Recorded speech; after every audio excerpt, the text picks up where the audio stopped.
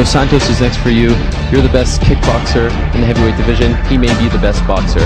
In your opinion, is this the fight that will determine who's the best striker, perhaps even in the sport? You said it. Uppercut! And Dos Santos is the victor!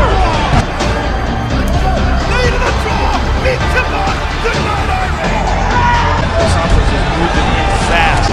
I believe so much in my boxing skill. I want to fight, and that's what matters. Dos Santos is a scary, scary man.